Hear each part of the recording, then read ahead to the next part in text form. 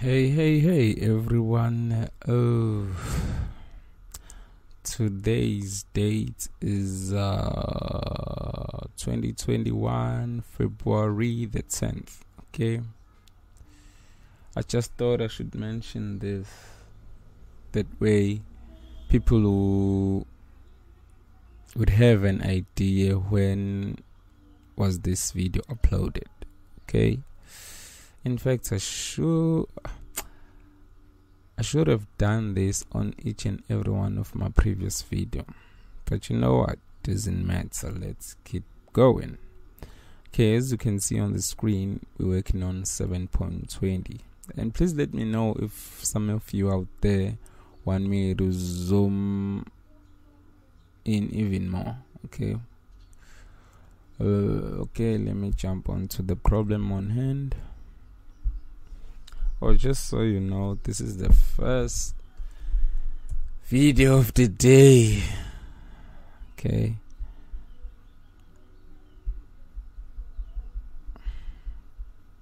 So this is it right here. It seems like the next exercise, which is 7.21, it's gonna be one of those that is fun to work with. Okay, in section 7.11, which I haven't read, you use the selection sort to sort an array. The selection sort method repeatedly find the smallest number in the current array and swipe it with the first. Yeah, rewrite this program by finding the largest number and swipe it with the last. Write a test program that reads in turn double numbers, invokes the method, and displays the sorted numbers. Okay, that shouldn't be hard. Array.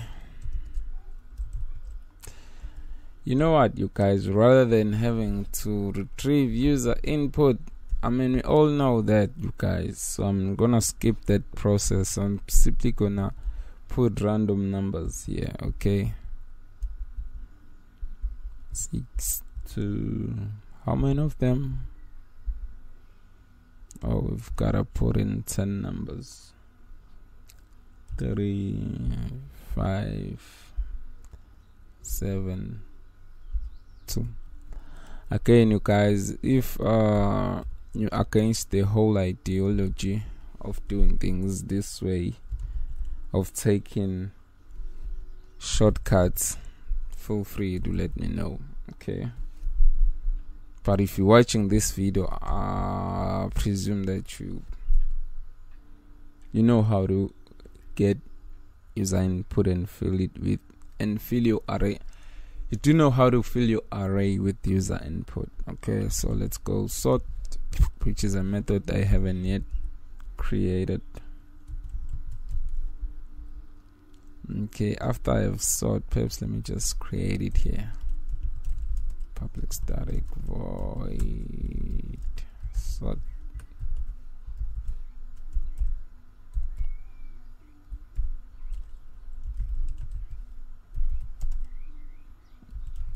Array. We'll take care of it later. Okay.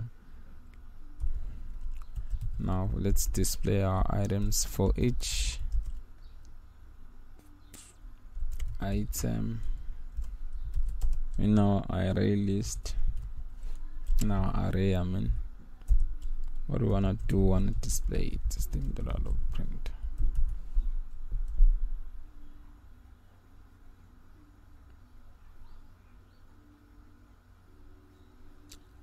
Really?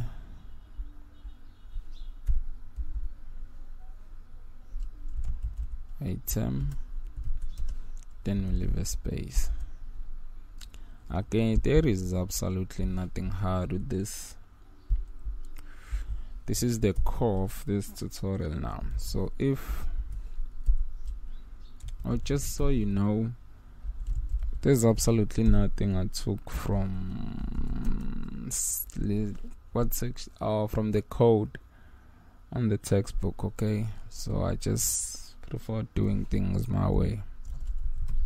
Pretty sure the selection sort method didn't do things this way. Okay, But again, you shouldn't miss the point here. The point is you're here to learn Java concepts, not to copy and paste someone else's solutions. Okay.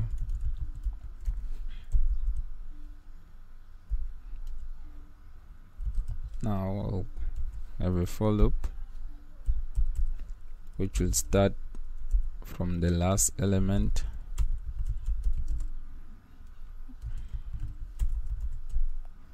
I is equals to array dot length -1, going while I is greater than or equals to 0 with decrementing I.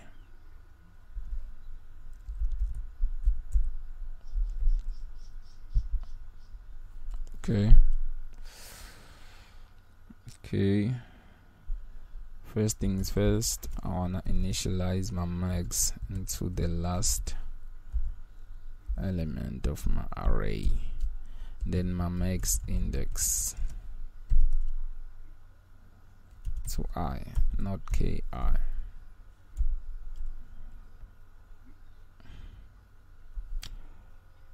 Oops, in fact, I should initialize my max into the preceding element, the one that comes before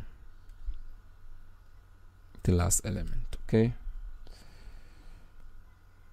the same way we did when we were doing things, when we were swapping the minimum element with what? I mean, the same way we're doing things the same way we did on the other approach. Okay, the one they used in the textbook.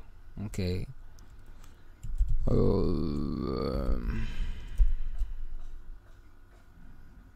And it's j equals to max index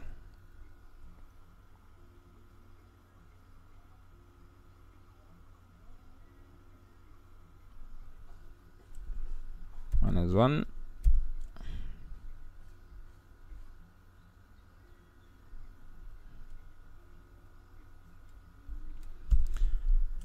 j greater than or equals to 0, j minus.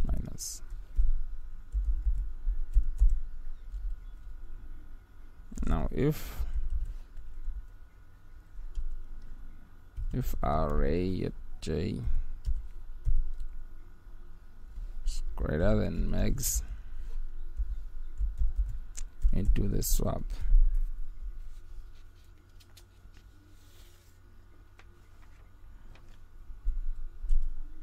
I mean, we update our max. Max is equals to array at j max index. We're not doing the swap, we're updating our max value. And then once the inner loop is finished, that is where we'll do the swap if needed. Okay, now I'm comparing my max with array at I. If this is the case, I'll have a temp variable which will be initialized to an element at the ith index. Okay, and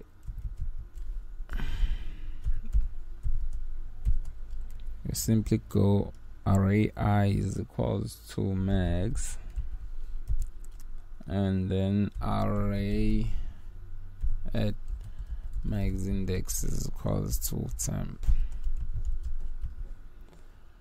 Okay, that wasn't so hard. If you lost, you guys, feel free to let me know down in the comments. I just told you guys, this is my first video this morning, so I just woke up, so I know you can tell from my voice, okay?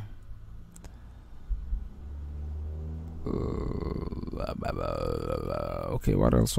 Again, feel free to let me know in case I messed up somewhere. Damn, that's not what I wanna run. Again, feel free to let me know down in the comments in case I messed up.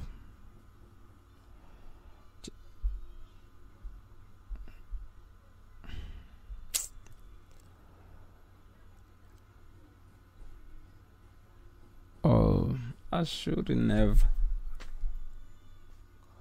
gone all the way to 0. I shouldn't include the 0 there. Okay.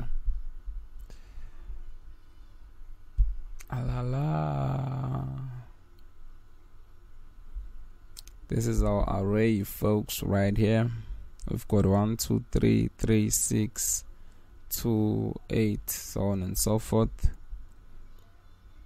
However, right here we've got our sorted array, as you can see. Okay. Did they mention anything?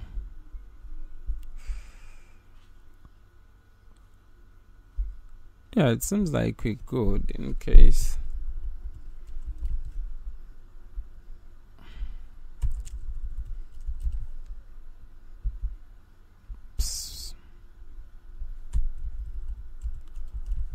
We can work with integers for people to see I'm not messing with y'all. What the F is going on? Oh, it's because, in fact, damn.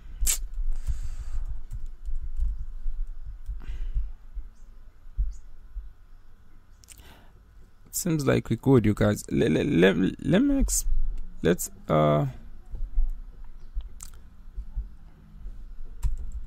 check out something, you guys. I don't know, this just popped on my mind. I know, you know what? This should be it, you guys. I don't know. Let me try to mess with this. Put a number like -5, 18. This is for the last time, you guys. Boom, again we've got a sorted array. Okay, so this is gonna be it for this tutorial, you guys. I'll see you on the next one, which is gonna be, I'm not sure if I should upload another video on this exercise. You know what, I am going to, because there's a concept that I want to show, which is something that we have not yet covered. Okay, it's only gonna be available on my website. Okay, cheers, you guys. I'm